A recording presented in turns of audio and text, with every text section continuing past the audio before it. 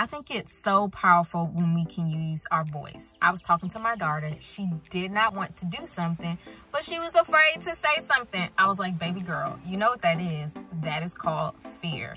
Your voice matters. Your feelings matter. I think sometimes we get afraid to speak up, and so we end up doing things that we don't want to do. We end up spending time, effort, energy, and money, and that's called people pleasing.